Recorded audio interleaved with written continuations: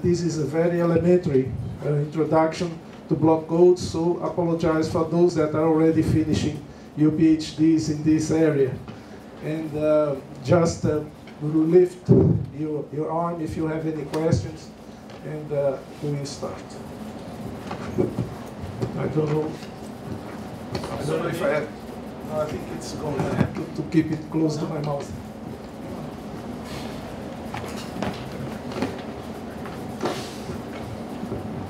Okay. Okay, can you hear me? No. Okay. It's full gain. Oscillation. Okay. You think it's okay? Then we go on.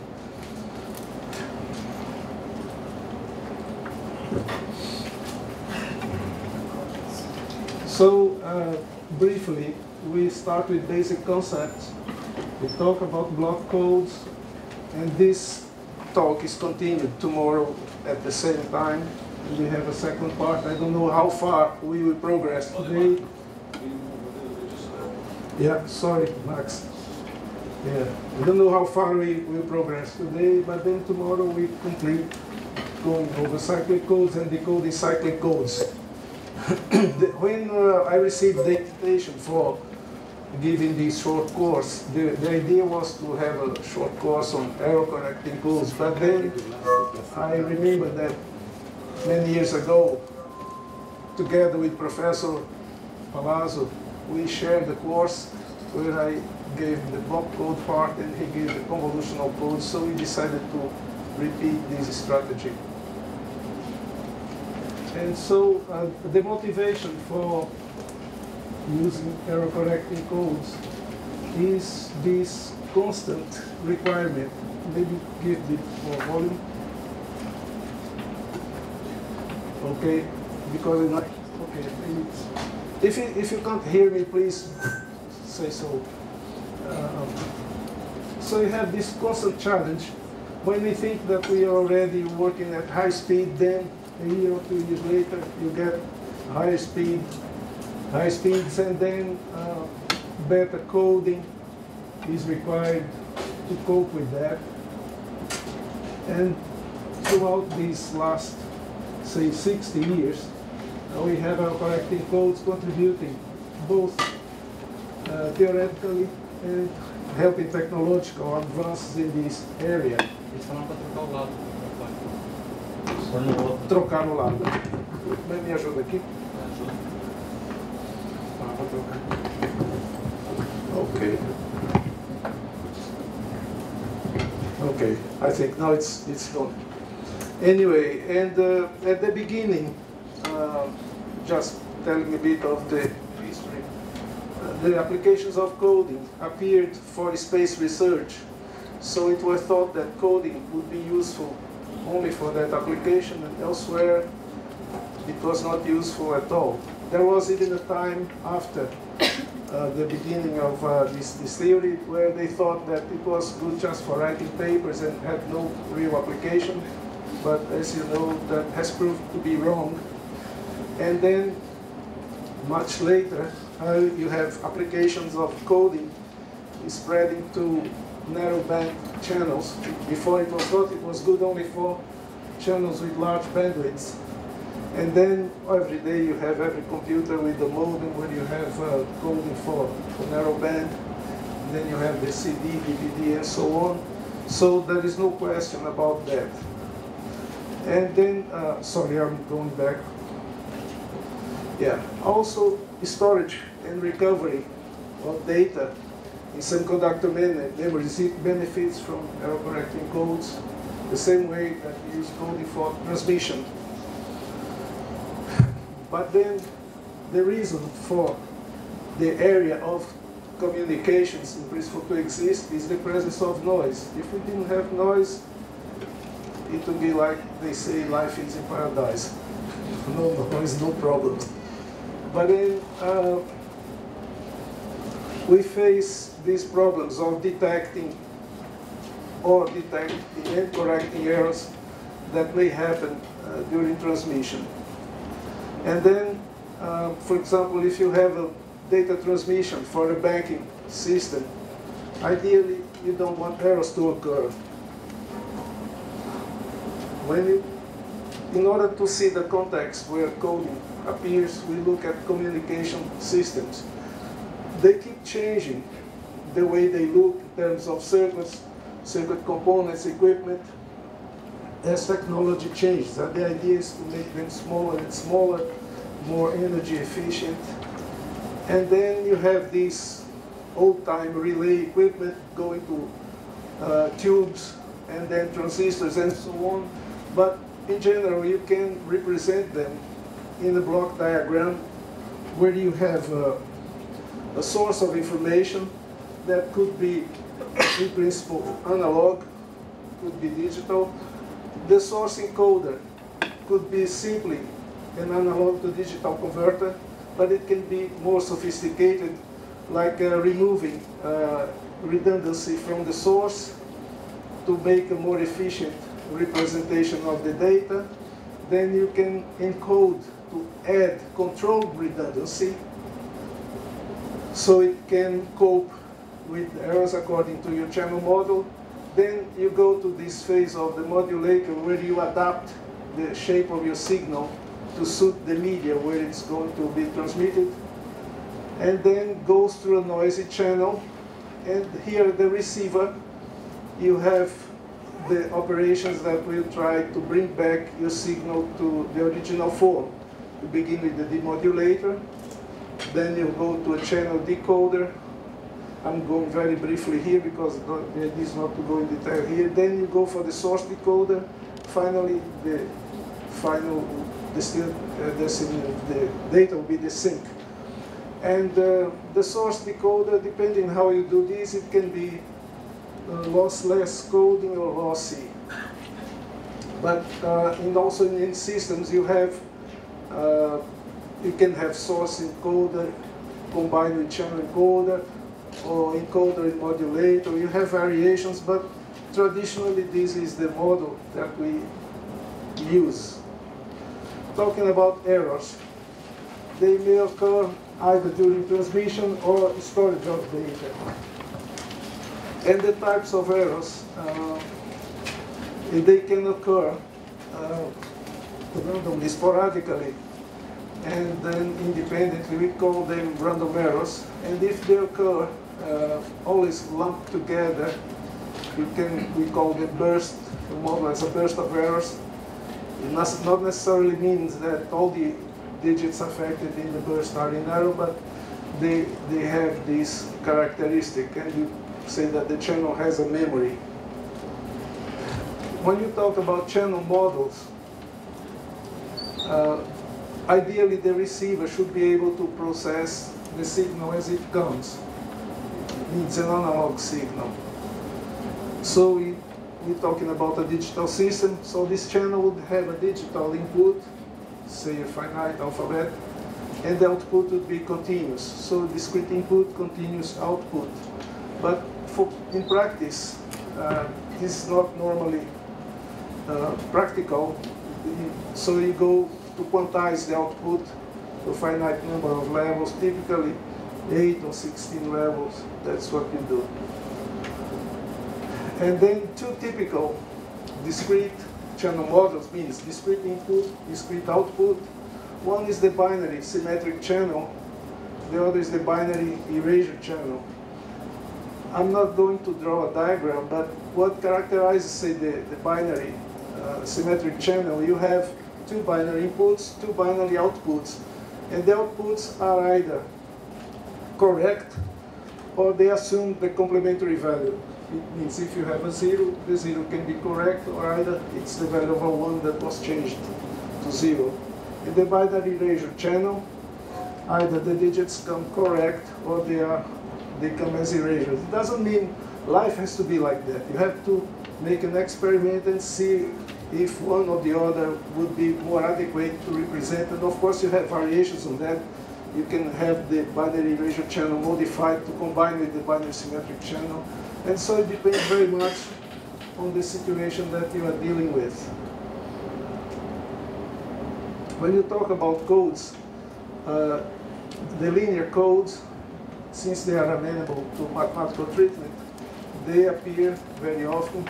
And what characterizes them is that you have parity-check digits that you append to your information, and they result from linear combination involving information digits. And you have nonlinear codes either. This just be talk in general. They can be nonlinear logic operations on the information digits, like the parity checks, or as it appeared to be relevant, you have a mapping from a larger alphabet, say, to binary. For example, you have the integers of the integer read Z4 mapping to binary, where the code can be linear in Z4, but non-linear in binary. Depending on the way that you append redundancy to your message, you have basically two types of codes. You can have variations on those. You have either block codes or convolutional codes. And the distinction we see in a moment, just to mention that they're both competitive in many practical situations, and what makes you decide for one or the other will be the kind of application, your data format, delay decoding, system complexity, and so on. There was a time that was typical in some information theory conference that you had these called duals, someone supporting block codes, someone else supporting convolutional codes. A famous one that happened was in China with Shu Lin, I think, and Golay discussing this. Oh, yeah, Lin and Golay, yeah. But anyway, both codes are good, depends where you want to use them. Who was defending which? Who was what? Defending which? Shu Lin defending block codes, although he has worked on convolutional as well. Later, you know, in Russia, there was again this big table with important scientists there. And then Dave Forney started to support convolutional codes, and Golay came on and said, DVD, CD, and said, okay. Because it depends very much where you want to use them.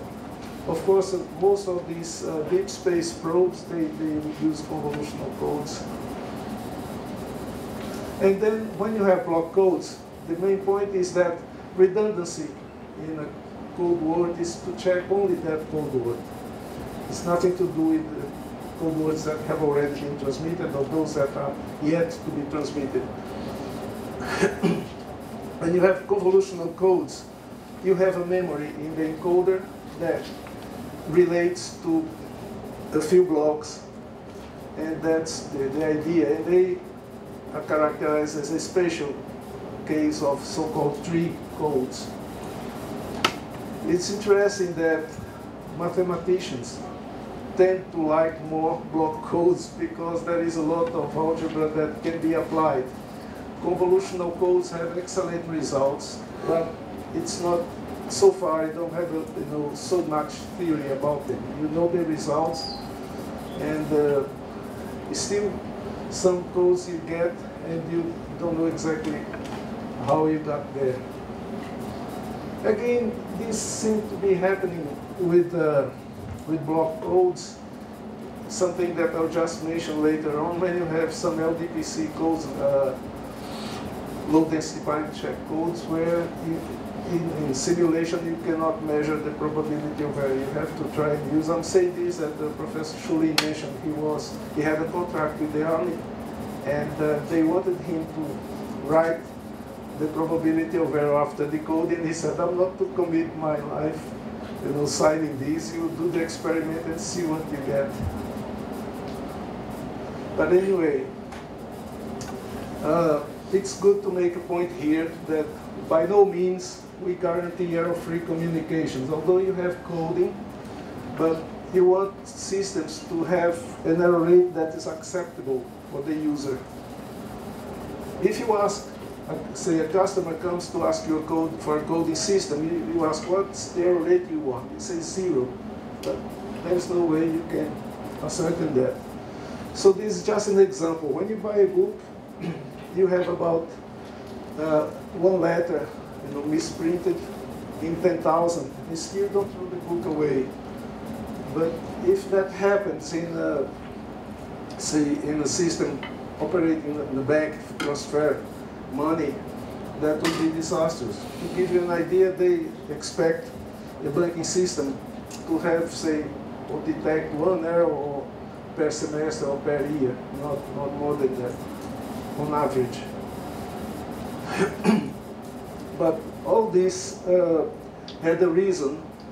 It started in 1948 when Shannon, who is the father of information theory, and the correcting codes is a consequence of information theory. He established a theorem. It's not for any channel. He proved this for a memoryless channel. And since then, we have our expert here, Max Kost. They have been extending results for other types of channels. But the important thing was that he realized that you could, once you define your channel model, you compute a capacity. As long as you transmit at a rate, capital R, less than C, and you decode using maximum likelihood decoding, that I will explain in a moment, you can reach a probability of error that decreases exponentially with the length of your code word. Anyway, as you get longer and longer code words, it means the complexity of your coding system increases. And the way Shannon proved his theorem, he gave no clue how to construct codings. It was a proof of existence. And so it seemed that after that, every code that engineers would design were far away from that so-called promised land. And when in 1993, a French group published a paper on turbo codes in Geneva at ICC conference, most people there were skeptical. They didn't think that result was right. They said maybe they did the common 3dB mistake when they plot the curves and so on. And amazing, these people were not originally from coding. They were doing something else. And I saw a talk by Claude Peru, one of the inventors. He said he believed that feedback was good for many things in electronics. So he thought feedback should be good in coding as well.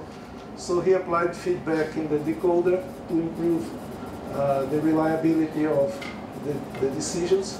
And he got that result. And later group in Germany from Professor Hagenauer, they followed that, they reproduced all the results and everything was okay, it was correct.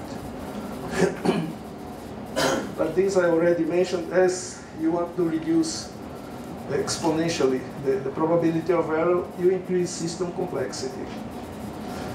Anyway, there are some details that we don't need to go in very deep detail now, but sometimes you don't use an optimum decoding, use a suboptimum, but it's already close enough to the best and it's amenable to practical implementation. And then goals of coding theory, in principle you want to find long and efficient codes. So don't expect very short codes to do the job. It will be long codes. And then you need practical methods for encoding and efficient decoding. By that we mean you can design a code which has very good parameters, but if you don't have a simple way to implement or amenable way to implement an encoder and decoder, then it will be just like a benchmark, but we need to make modifications to make it easy, usable in practice. It doesn't mean that it's not no use, it's very important. But then to be able to use in practice, you have the constraints for the implementation. Then recently you have new developments in hardware technology, and you make possible to implement more sophisticated systems. Once I read something like, many years ago, the limitation was, for example, memory. Memory was very expensive, you couldn't do this and that. Nowadays, I think it's man's imagination to design and do, because you have the hardware is around. So it's just to improve your algorithms so you can implement them.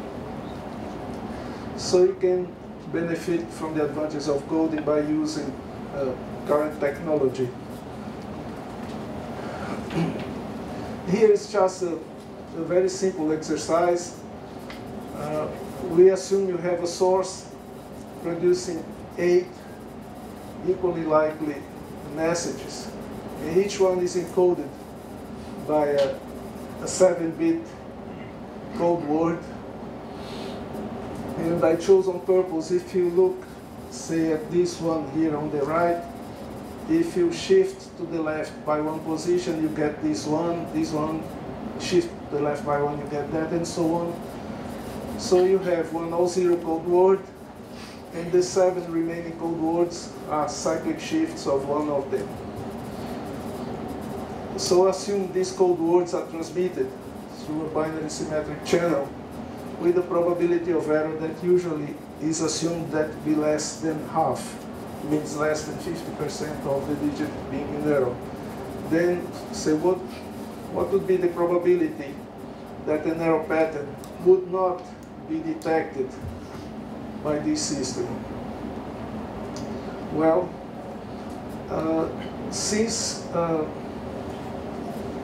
because of the property I mentioned earlier, if you add modulo to 2 of those code words, you get a code word in the same code. But then the error pattern will not be detected if it coincides with the code word. And for this particular set, it is preserved by modulo 2 addition of 2 code words. So an error pattern will not be detected if it coincides with the code word. If it coincides with the code word, it will be added, so there is no way you can tell. And so the answer for this probability of undetected error is just the probability of a pattern like one of those code words happening. If it's the all-zero code word, you have errors acting independently, so P is probability of error, probability of being corrected is 1 minus P. So it's 1 minus P 7 times to the power 7. And for the other 7 code words, they all have 4 ones and 3 zeros. But the first one is not an error. Sorry? 1 minus P to the 7 is not an error. Yeah, there is no, you can single that out. There is no way, you're right, you can remove that. Yeah, the probability of is only if you have ones. So when you talk about block codes, you go for the encoding process. And then it consists just of you segmenting your data in messages. Usually you say k digits, and you append n minus k redundant digits to each block. And then you can use the redundant digits just to detect errors, or detection and corrections. And depending on the application, you can use also for detecting or not detect, just correcting erasures. Then we go on to linear block codes. As I mentioned earlier, it can be linear or non-linear. We're more interested on linear block codes, and they represent the part that is more well developed of error correcting codes.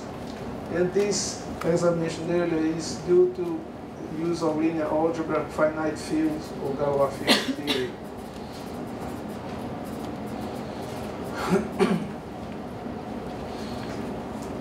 When I don't mention the code alphabet, usually the implied is a binary alphabet, if it's not clear, and we mention. And then, in general, you use a Q-array alphabet, Q being the power of a prime number. And then we come for the definition of a linear block code.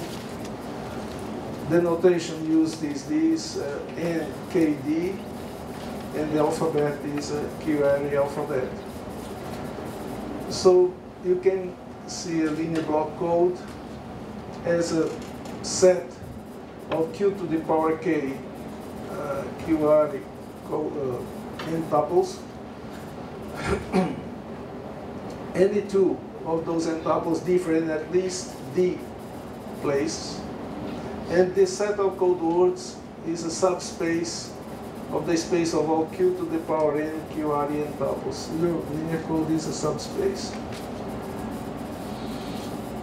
Then you have the mathematical representation using matrices. First we look at this parameter called the code rate. Capital R is the number of information digits in a block divided by the block length n, k over n. And then usually you can represent the code words as vectors having n components or n coordinates. Sorry. And these components, of course, will be elements of the finite field that you are working with, GFQ, or, and if it's binary, the elements will be 0 and 1, of course. Yeah. We can use the base one, the subspace can have more than one basis, but take one of them and then you can represent as rows of a matrix, which will be called the code generator matrix. And if you have the generator matrix, it has k rows, which are linearly independent vectors, and n columns. And from that G matrix, the generator matrix, you can construct a parity-check matrix, capital H, that will have n minus k rows and n columns. And the row space of the generator matrix orthogonal to the matrix, the H matrix. Usually you can use this. This is a spatial representation called the reduced echelon former. Here you have a unit matrix and you have this little g, which is k rows by n minus k columns.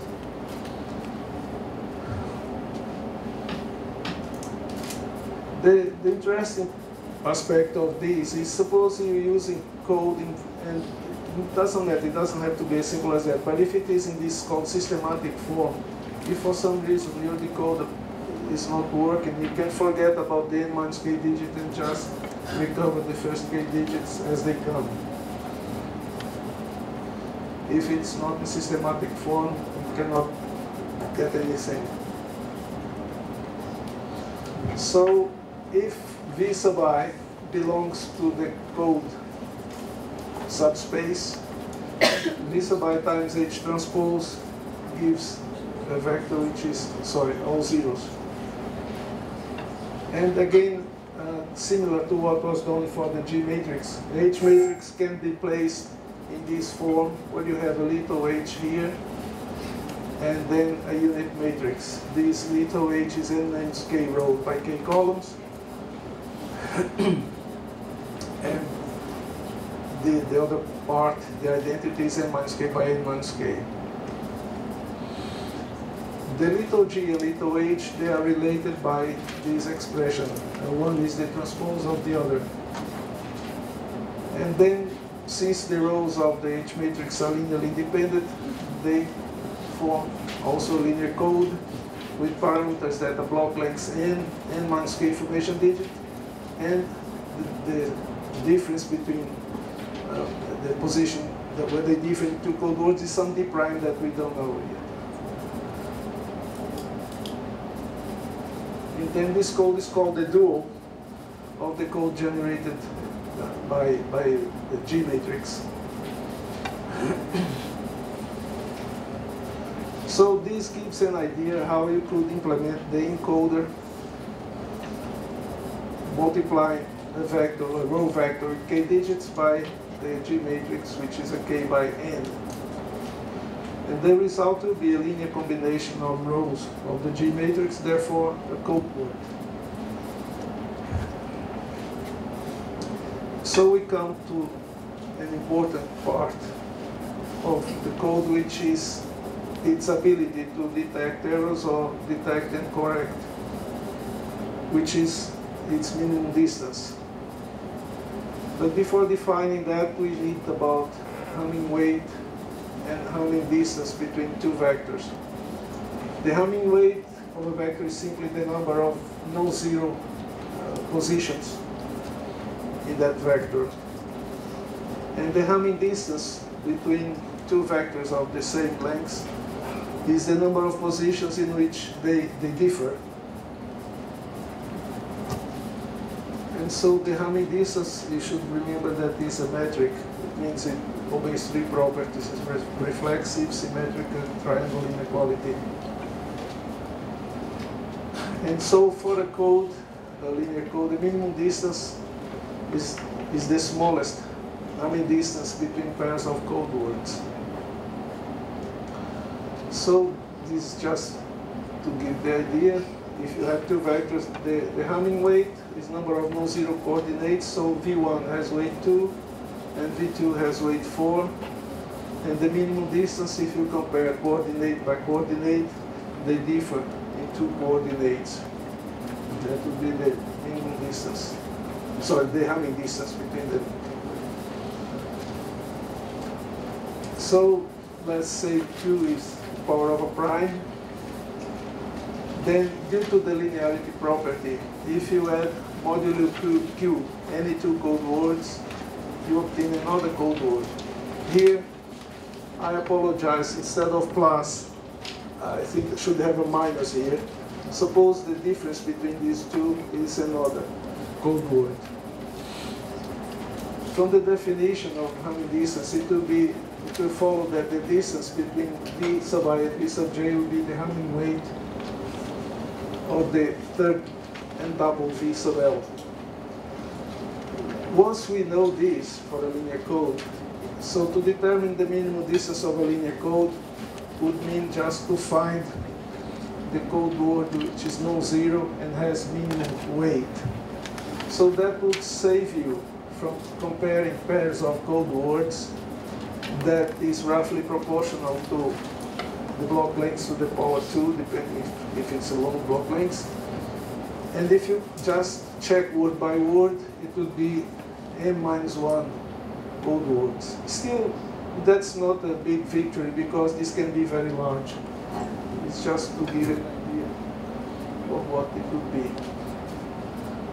This is a very well-known result. If you have a binary code with the minimum distance, which is an odd number, if you add an overall parity-check, you produce a code that has the same number of information digits, the block length increased by 1, but important, the minimum distance increased by 1.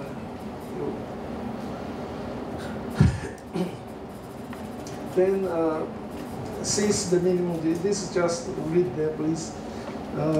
Since the minimum distance is the minimum weight of zero code word, and if that's odd, if you add an overall parity-check, it will be even. So you increase by 1, the minimum distance becomes b plus 1. So if, besides being linear, the code has additional mathematical structure, you can use that to determine either the exact minimum distance or upper and lower bounds for the minimum distance using such properties. This just to emphasize that the minimum number of changes that you have to make in a code word is at least d to change it into another code word.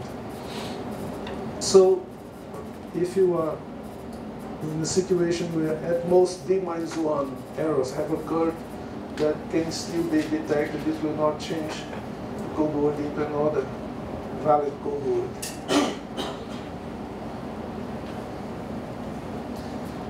And we have to decide when we're doing the error correction, the code word that was most likely to have been transmitted. Usually we assume that the code words are probable. And using this assumption, we decide for the code word that is nearest in terms of Hamming distance. Assuming a channel model, for example, like that we see where the probability of error is less than half, then you can prove that the code words which are nearest are more likely to be the correct one. If that's not the case, then you're lost. You make an error. So as long as the number of errors, t, obey the inequality 2t plus 1 less than or equal to the minimum distance, this system will operate correctly. Then we go to the next step, zero syndrome and decoding.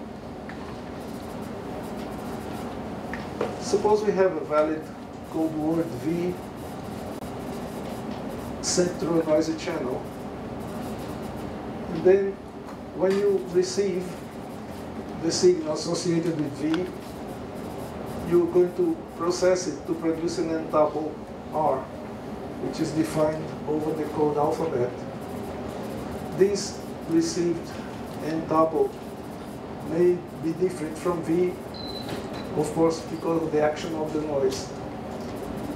And the task of the decoder is to recover V from R. The first step is to check whether R is a code word or not. If it's a code word, you relax, you don't do anything. But how do you do that? You multiply the vector R by the H transpose matrix, and you get this vector S, which is called the syndrome. Is an n minus k component vector. If the syndrome is all null, all zero, you assume that you have no errors. Assume R equals V. If S is not zero, so R does not match a code word, in principle you have already detected errors. How are you going to correct? That's another problem. Usually in this channel you have additive noise. You represent the received vector as V plus E, where E denotes an error vector with the symbols belonging to the same alphabet as the code alphabet. So decoding will involve a decision which code word was transmitted. And one way to look at this is something called the standard array. You consider a partition of all to the power n possible binary n tuples. You separate into 2 to the k disjoint subsets, each subset containing a valid code word. So decoding will be correct if the received n tuple belongs to the subset where the transmitted code word belongs. So this way you separate in the 2 to the power n binary n tuples into cosets. I will go for the diagram. Your first row, you just use your code words, then pick an n tuple that is not in the first row, like not a code word, and you put below the zero, then you add to V1, to V sub 2, and so on, form the second row. The third row is formed by using another vector that's not present in the previous 2 rows, and so on, and then you have this table, which should be the partition of the 2 to the power n tuples. And usually you select to be the leader. Each row is a coset. The leader of the coset to coset leader is the most likely error pattern. If you can determine those, for example, if you have a code to correct, say, 2 errors, you would fill in the first column with the error vectors of weight 1. When they use them all, then start weight 2, and so on. Those would be the more likely error patterns. The property of the coset is that all the elements in this coset, they have the same syndrome. So once you compute the syndrome, you check the leader and assume that was the error.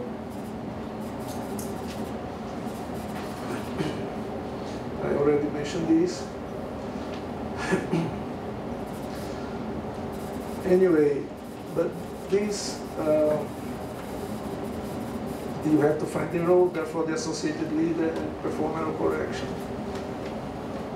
Usually this is more a way to help you understand the structure of your code, not as a practical way to decode error correcting code. We're going to talk about some more ways of doing it, which are potentially more useful. This maximum likelihood decoding is very good if your code has a small number of code words. it has larger more code words, you go for suboptimal ways that would approach maximum likelihood, but not exactly maximum likelihood. So you assume that your code words are selected independently, and they all have the same probability of being sent through the noisy channel. Optimum in a way that we mentioned in a moment is you compare the received and tuple with no possible code words, and you mean in binary, going to compare the received and tuple to decay distinct and tuples. And then the code word nearest in terms of Hamming distance. If you're using binary alphabet, it would be your decision, the code word you choose.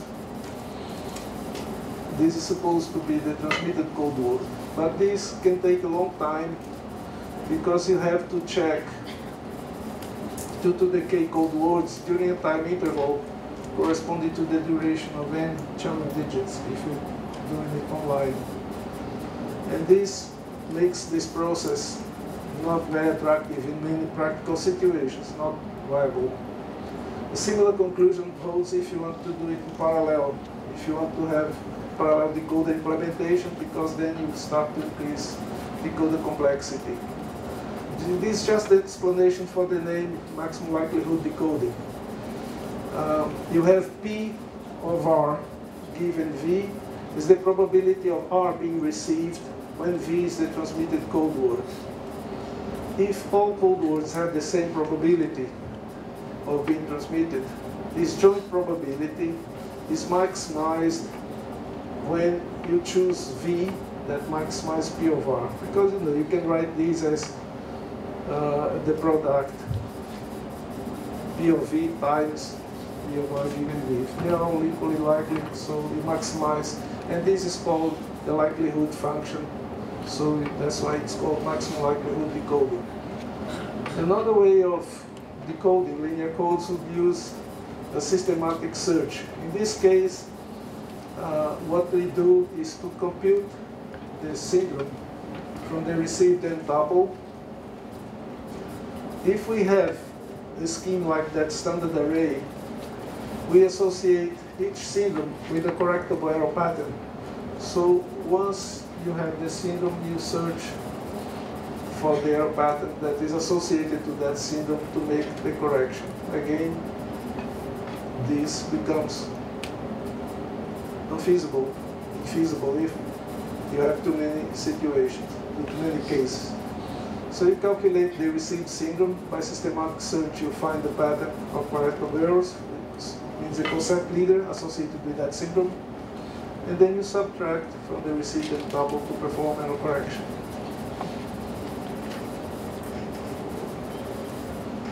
So you have to generate successfully all configurations of correctable errors, and if you want to do, that's one way of doing it. You can use logic gates to implement that.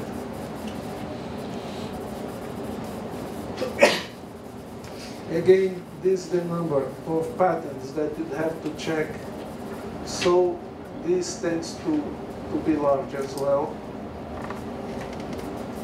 It grows rapidly with n and t. So this decoder has limited applicability. Oops. When you go for a different type of approach, which is probabilistic decoding, in principle, you would use the unquantized values that you receive from the channel, the sample of your received signal. But in practice, usually you quantize and your loss is small, and the gain you have in implementation justifies that. Usually, as I mentioned earlier, quantized to 8 or 16 levels, and you still go above that, then you have the lower diminishing returns. You increase complexity and you don't gain as much in performance. So if you have just quantization to 2 levels, you call it hard decision decoders. If you have more than 2 levels, you go for soft decision decoding techniques. I mentioned here an important algorithm that was published in '76. I don't know why, but people don't mention it very much. But it's interesting that it's optimal in the sense that minimizing the probability of error per digit when the code words are actually probable, and they check, it's exhaustive, but checking all code words in the dual code, not in the code itself. So it's interesting for decoding high-rate codes. Since the turbo code used the BCJR decoding, which is again the maximum likelihood decoding, it approaches that. People tend to look at the BCJR, but this is again is a possibility to be checked. So this is interesting for codes with high rates, contrary to what happened to most other techniques, which just go for the code words of the code itself, and if it's a large number, it's not practical. Another interesting algorithm to do soft decision was introduced by Jack Wolf in '78. Then you use your data to move along a trellis defined by the structure of the parity-check matrix. And so the resident double used to determine you have a metric, and you measure that to decide the most likely path in this trellis. And you have many other possibilities now for approaching turbo codes and LDPC codes in the literature. Those are the basic ones. Now we look at some simple error-correcting codes. So this is just to help understand the structure of codes and other mechanisms that might meet in future. So the code parameters, we start with this binary repetition code. You have one information digit in a block of n. The remaining n-1 digits will be a repetition of the information digit. And so this code has two code words, the all ones and the all zero code word. And the parity-check digits are identical, just a repetition of the information digit. Simple decoding rule is just to count the number of ones and decide, take a majority vote. If the block length is even, then if you have a draw, a tie, then you decide that you have detected errors. You don't have to decide that it was all 0 or 1. The minimum distance of this code is equal to the block length. Although it has a large error correcting power, the rate diminishes. It's 1 over n. As the block lengths increase, you have a diminishing code rate. The number of errors it can correct is t less than or equal to the floor of n over 2. So we go to the somehow the complement of that, or do of that, is the single parity check code. You just make the addition of a parity check that makes even the total number of ones in the code word, and then if the number of ones is odd, you detect an error. If it's even, you accept.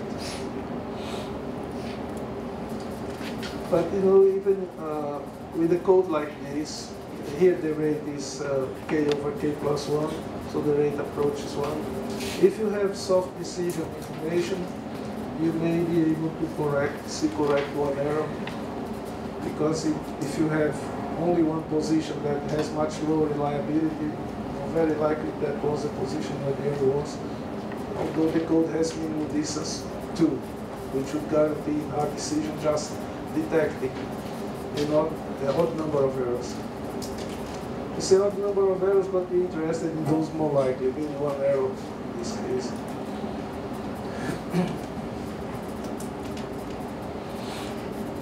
We already mentioned this. Yeah. When you use just error detection, if you have a feedback channel with a very low noise, this is useful to request retransmission. Okay, especially if you're using, also if you're using soft decision.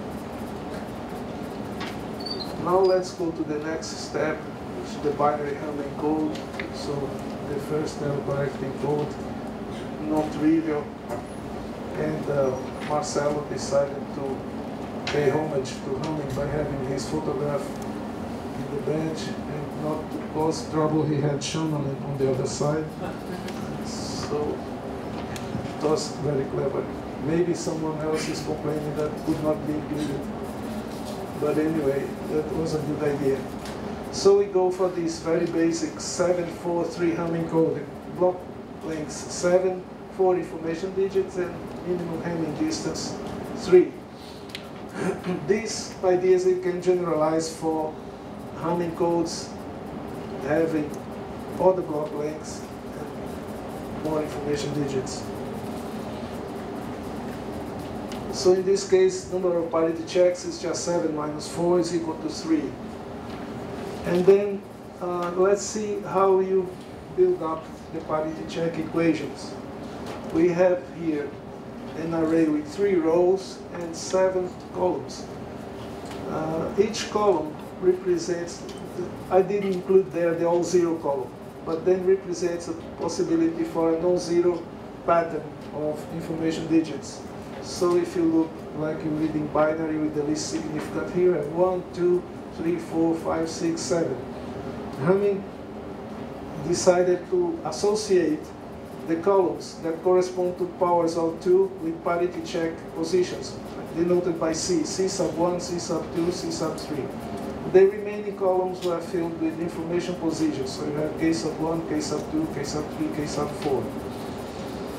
And so, although this is going to be written there, but I just mentioned here, how do you compute the first parity check, C sub 1? You go to this row, it's the only one here in this column, and it will be just the addition of those information digits that have a 1 on this row. It's K sub 1 plus K sub 2 plus K sub 4.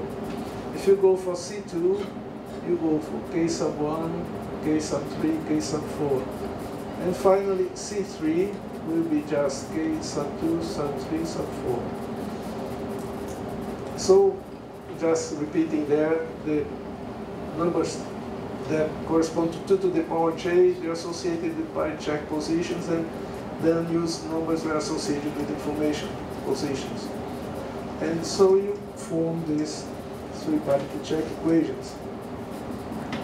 Before we go on, just mention if during transmission, say for example, you had an error at position K sub 1, you notice that this should fail, because what you do when you receive your entuple, you're going to recalculate the parity checks and compare with those that were received. So when you compare, if you have an error in K1, this will fail, and this will not fail. So it means here'd be a 1, a 1, and a 0. So if you go back here, when you have C1 was 1, C2 was 1, C3 was a 0. So you identify which position was in error.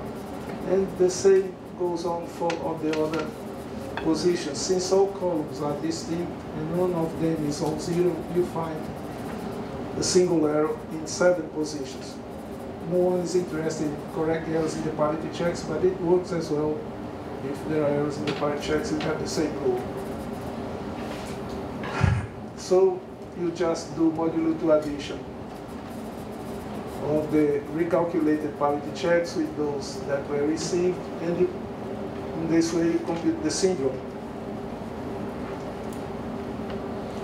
I mentioned that already. So in this case, I took the error in position at K sub 3, and then that's how you locate it. That gave the false idea, excuse me, that you could easily extend that to correct double errors. But it took roughly 10 years for a code to correct double errors to appear. Okay, as assuming like a generalization of the Hamming codes, which are the BCH codes that we talk about them later on.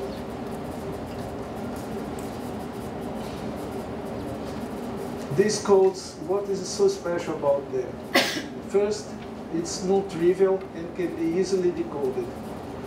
And they receive the definition to be perfect when they satisfy this condition here with equality. This in general for a code over GFQ. What this means is that if a code can correct T errors, the redundancy is used to correct single errors, double errors, etc. up to T errors, and after that you have no redundancy left. You have exhausted all the redundancy just to correct up to T errors. These codes are perfect. Still, there are only a few of those. We come back later to that again. But it doesn't mean if you have an excess of redundancy that might correct some T+1 errors that this code is useless. If it is like this, it's still an optimal code, although not perfect. So, just with the exception of the Hamming codes, you have this Golay code binary, 23, 12, distance 7, and the ternary Golay code, 1165. You don't have non-trivial perfect codes. If you go back and check that single parity-check code is trivial, and the repetition code, the trivial codes, they are perfect, but they're not non-trivial. But you have non-linear single error correcting codes with parameters identical to Hamming codes that they're introduced by a Russian researcher, Valdemar, in 1962, and after that you have other papers extending a little bit this theory introduced by Valdemar on nonlinear single error perfect codes. It's interesting that the original paper by Golay, it took just half a page, and they say it's perhaps for code theory the most important half page written because he found these codes. Again, it's important to call your attention that it's not enough to guess N, K, and D and write this equation. It's important to construct the code because you have a number, a block length I think is 92 binary. If you compute to make it correct double errors, you have the parameters of a perfect code, but no one can construct that code. So you have to have the code. If you have the code and the parameters satisfy that, then it's perfect. The opposite is not always true.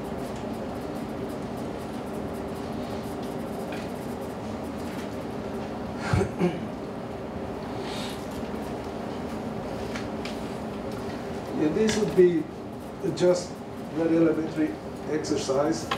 You have the set of parity-check equations, and to construct the set of code words for this code. So C1 is just K1 plus K2, C2 is K2 plus K3, and so on. C3 is K sub 1 plus K sub 3, and this K sub 1, sub 2, and sub 3. Then for having the messages here, you would have the code words, assuming that we follow this order, K sub 1, sub 2, sub 3, and here the parity checks.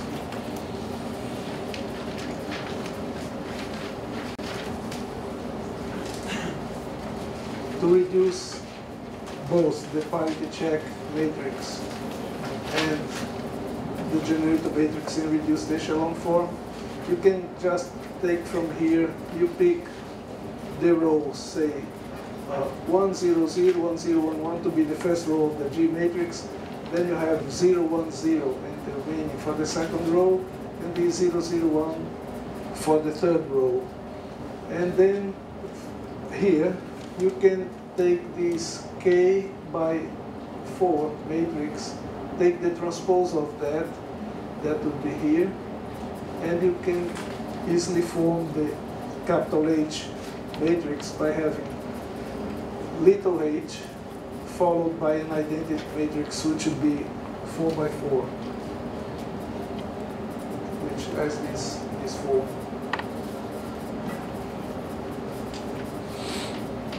Actually, going back to the Hamming code, that array that I placed there, you can see that is exactly the parity-check matrix for that code.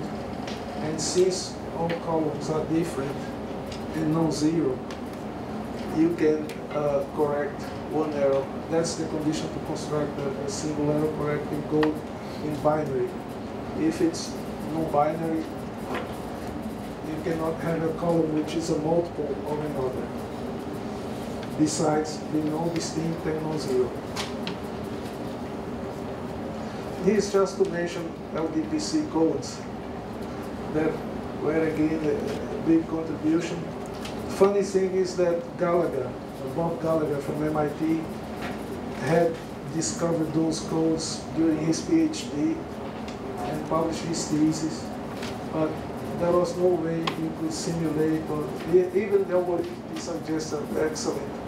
And so after turbo codes appeared, soon after that, low density parity check codes were rediscovered. I asked even this friend Jim Massey at the time, said, what was the reason for people going after Gallagher's code? Because you had turbo codes, and are you going to read PHP pieces that happened, say, 30 years ago? And so my thought, maybe I'm completely wrong, but I said that there was a patent on the turbo codes, so anybody tried to use it would have to pay for it. A company called AHA, which is not a rock group, it has a circuit that maybe some of you are using. It has turbo codes implemented as product codes, and that was not covered by the patent because the patent used convolutional codes. So it was a way to go around and use that. But anyway, it turned out that both the turbo codes and the LDPC codes, they approach very closely the capacity of the channel, and now it is feasible both to simulate them and to implement them. And there are things that you only hear when you talk to one guy to another that you don't see in books. There was a competition to choose, say, codes for digital terrestrial link for TV, digital TV terrestrial link.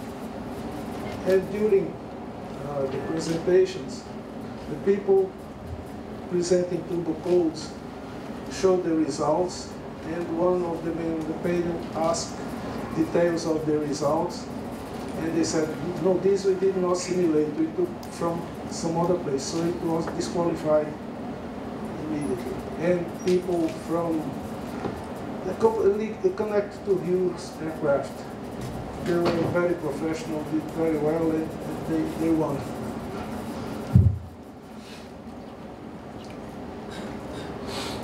And LDPC codes, it's not that turbo codes are no good, but they have proved to perform better than turbo codes in many applications. Bob Gallagher, early 1960, had discovered them, but it was not feasible to test or to implement these codes.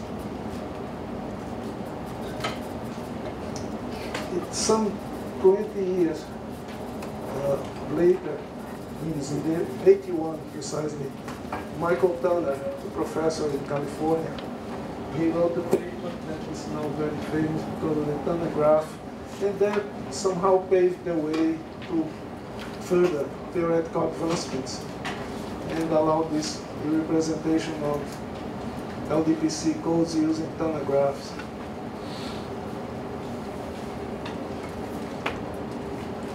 Again, a number of papers, I'm not saying the results are not important, they're important, but some of the results that came later on, they had a random construction of the LDPC code, and so it was not, it was not straightforward to implement the encoder.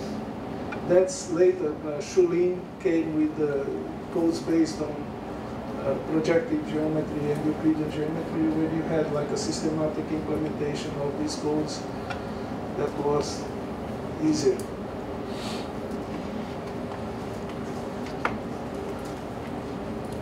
And the turbo codes require an interleaver. LDPC codes no. And they achieve, when you have either turbo codes or LDPC codes, you have this curve that goes down as signal, probability of error goes down as signal to noise ratio increases, but then you have a saturation that's called error floor. You can reach lower error floors for comparable complexity using LDPC codes. Still, this is not very clearly understood. Someone says something, they say, propose to concatenate use after the LDPC code would say a DCH code to correct the random errors to reduce the error floor, but that is like a cut and try solution. Sorry. So this just LDPC codes are defined like any normal linear block code. You have these parameters rho and gamma. Rho has to be small in comparison to the code block length, and gamma small in comparison to the number of rows in H, capital H. So you define the LDPC code, a set of code words that satisfy the parity-check equation that has rho 1s per row and gamma 1s per column. And this number of 1s in the columns should be small. Any two columns should differ in have at most one in common. It means that's why it's called low density. You have more zeros than ones, and the columns should satisfy that condition. Of course, you can have ideas and try algorithms to produce such matrices and see the result that you get. And funny enough, you don't go after minimum distance that is very large. That used to be the goal in the past, because a lot of the action happens for signal to noise ratios where the average minimum distance is more important than the actual minimum distance.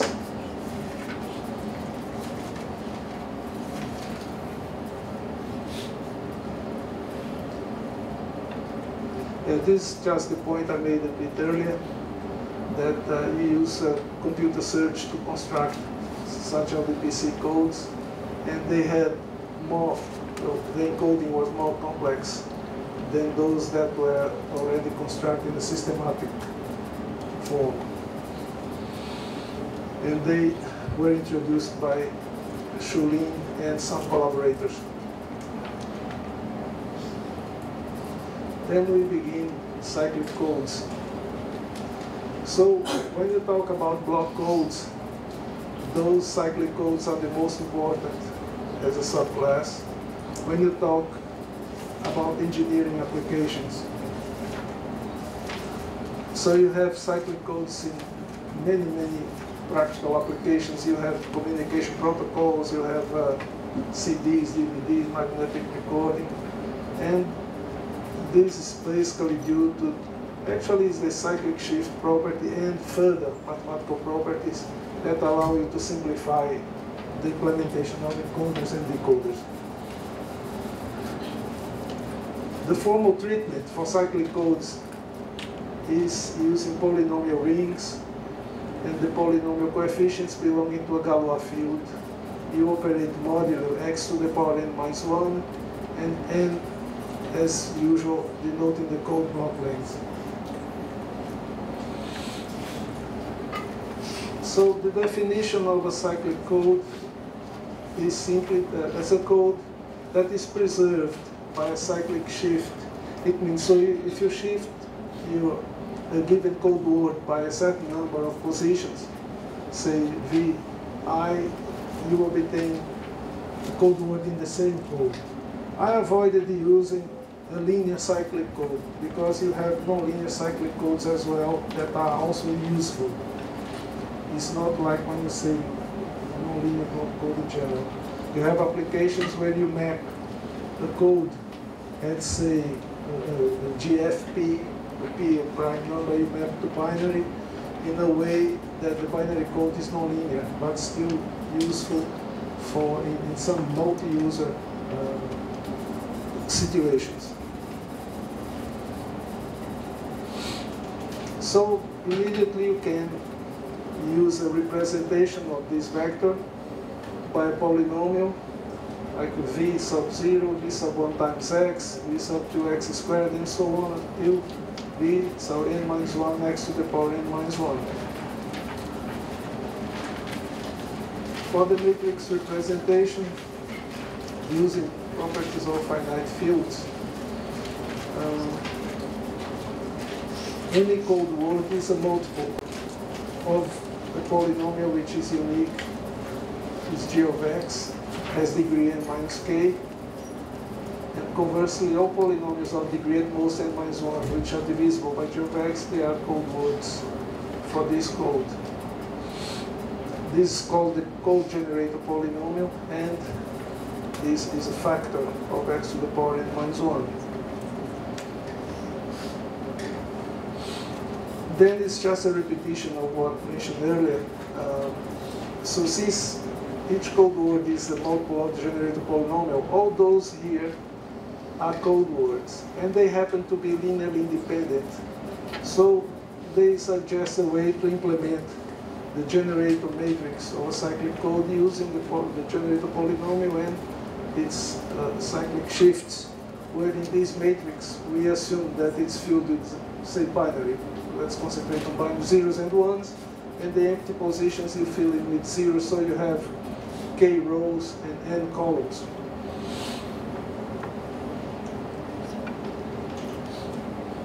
So you can anticipate that this cyclic shift property would allow you a sequential implementation of this matrix.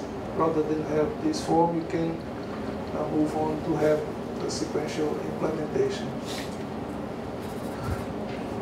You can represent the information digits by a polynomial. Since you have k positions with the degree at most k minus 1.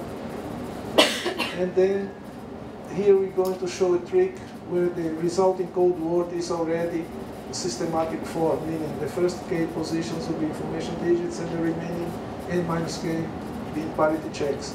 So what you do, you multiply this information polynomial y of x by x to the power n minus k. Notice that this is like if you have n positions, you are moving it forward. And then you have no zeros, no positions which are non-zero having degree lower than n minus k. So next what you do, you divide this polynomial here by g of x. So you have a quotient and you have a remainder. You notice that the remainder, you have degree less than n minus k. So to get the code word, you just move r of x to the other side with the minus, and you get the multiple of g of x. Therefore, what you get on the left will be a code word. So you subtract, and then you obtain a code word where this part here has no overlapping positions with r of x. So it is in systematic form. So how do you do that in a circuit? This is a simple circuit where here you have the coefficients of the generator polynomial. In binary, this is 1, the highest order 1, and the lowest order is also 1, and here it can be zeros or ones. When you have a 1, you close the switch. If it's a 0, leave the switch open. So what you do here, when you feed the message from this point, this has n minus k stages of shift register. So when you feed here, you're already pre-multiplying by x to the power n minus k. So after k shifts, you get inside here the parity checks, you open that switch here, and you move from 1 to that, and you output, you empty that by sending the parity checks following the information agents that were here. You can also implement an encoder using the parity polynomial h of x, but we're going to skip that. Here at least we find in the books. So Hamming codes have a cyclic representation as well. And for the Hamming codes, the generator polynomial is a primitive polynomial. If you have, say, a primitive polynomial of degree n, it means it is, suppose in binary, it's irreducible. In binary, you cannot write it as a product of polynomials of low degree in binary. And also, the binomial x to the power n minus 1, the lowest n for which this polynomial can be a factor is n equals to the 2 to the power n minus 1. This will be the lowest. So that would be the definition of a primitive polynomial. And this is exactly the parameters of the Hamming code that we know. And the generated polynomial is primitive polynomials you can get from a table. For degree 2, 3, 4, and so on, people know by heart. But when you go to higher degrees, you go for a table to obtain it.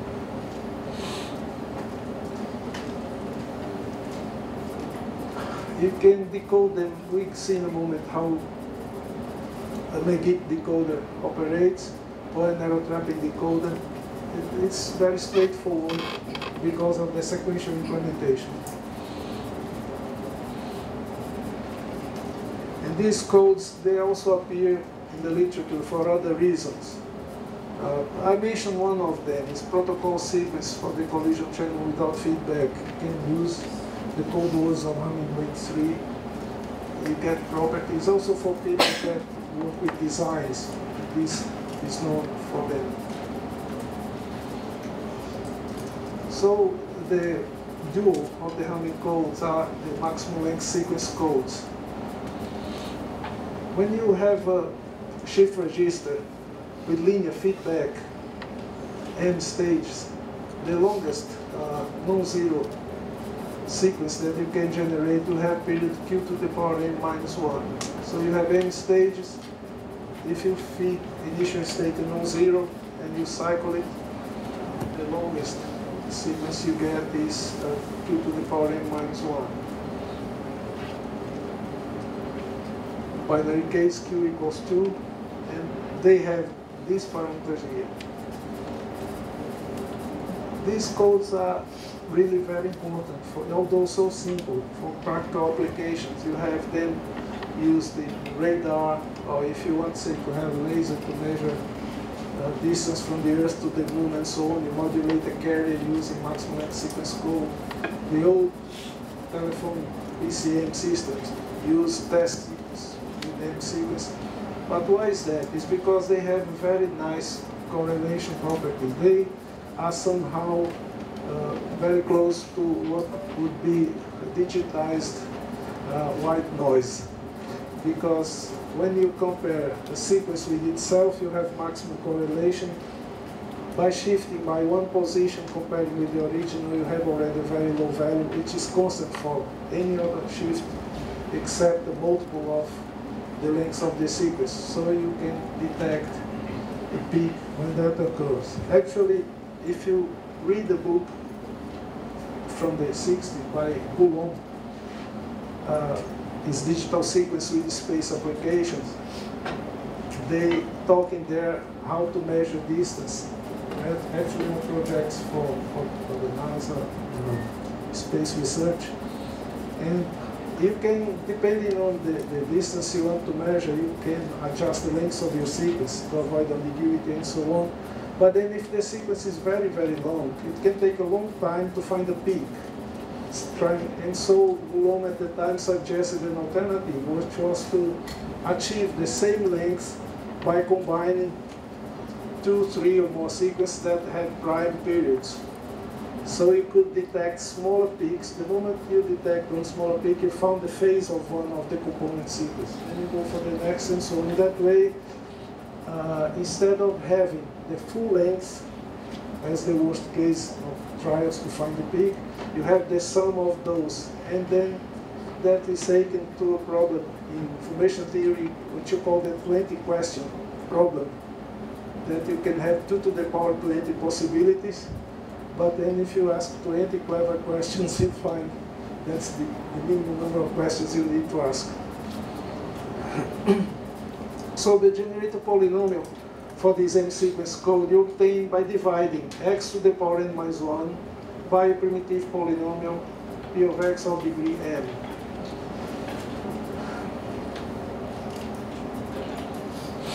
So you have the all-zero code word, and the remaining non-zero code words result just from cyclic shifts of the non-zero, and they have all the same Hamming weight. They are called equidistant codes or simplex codes. This is again referring to a way of decoding. There is a technique called orthogonalization that helps you use a majority vote to decode your code, and they are easily orthogonalizable in one step. We mentioned already spread spectrum is also another application, radar location techniques. Then we go for the next, which is more sophisticated in terms of mathematical structure, the BCH codes. Since at that time there was no internet, it's considered invented simultaneously by Bose-Chaudhuri in America and Hocquenghem in France. Hocquenghem published in 1959, Bose-Chaudhuri published in 1960, but there was no internet, so they're considered to be simultaneous. And the curiosity about this is that the famous author of a book on error correcting codes called Peterson, Wesley Peterson, probably he was a reviewer for the original paper of Bose and Chaudhuri, because he devised a decoder, which probably he presented at a conference before the paper with the creation of the codes was published. Because it has a delay, you have something written, you won't experience that, and it can take a long time. What about time? It's about time. Okay. I thought it was a clock, meaning it was 12:30. Sorry, it's approaching 12 here. Yeah. Anyway, so just make a brief introduction, and I won't carry on, leave it for tomorrow. These codes are cyclic, and they are definitely one of the more important class of block codes, because they have algebraic decoding algorithms that are very practical. I thank you for now, and if you have any question, please raise your hand.